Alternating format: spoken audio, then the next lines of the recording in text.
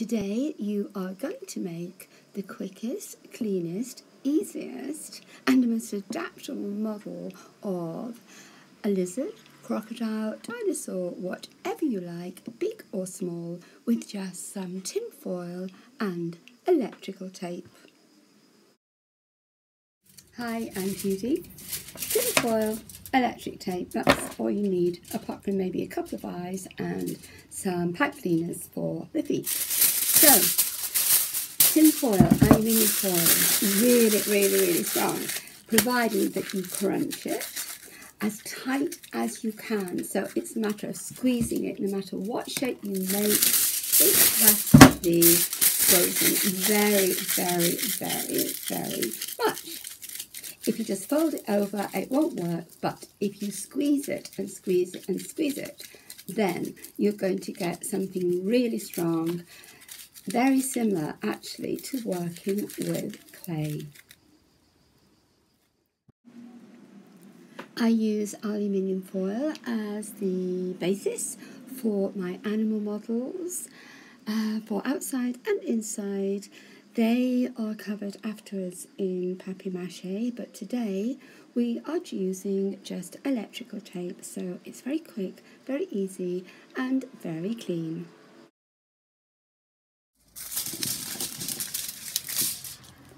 You need a few sheets of tin foil, the same length to begin with. The length you decide on depends on how big you want to make your model. Allow extra because the bends in the tail and the head, etc. You use a lot more than you think, so probably allow half as much again. Start off maybe with about 3 sheets rolled together, and then just keep adding sheets until you get the right thickness for the body. Then you need to just bend sideways or bend up part of the body for the head. I add 2 smaller scrunched up pieces on either side because that makes the right shape of head around a head. The nice thing about tin foil, as with clay really, is that if it's not big enough or it's not the right shape, you can just keep adding bits and pieces or just wrapping more and more layers on until you're happy.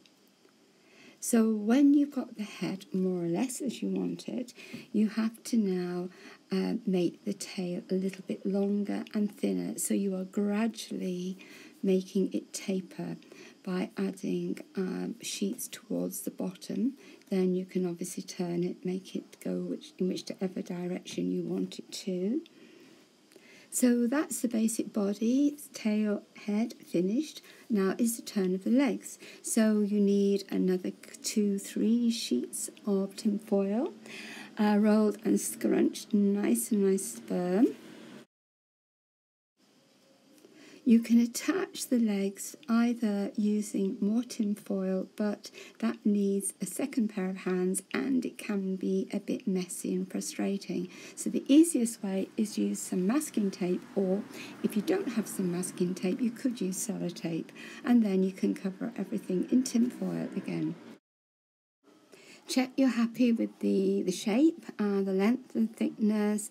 Give the body a good crunch to make sure that it's lovely and firm.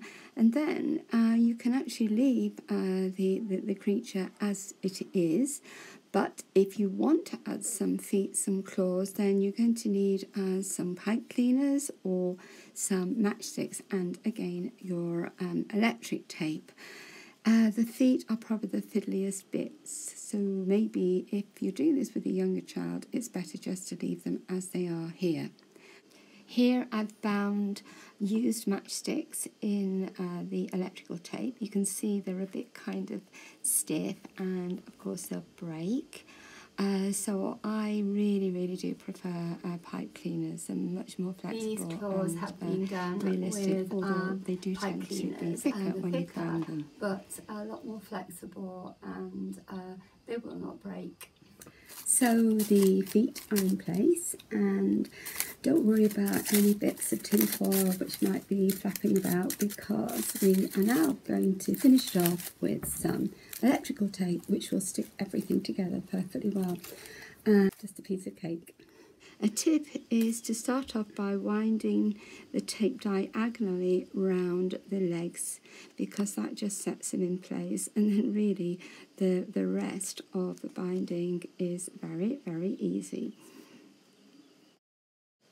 I usually finish off diagonally too for the extra strength.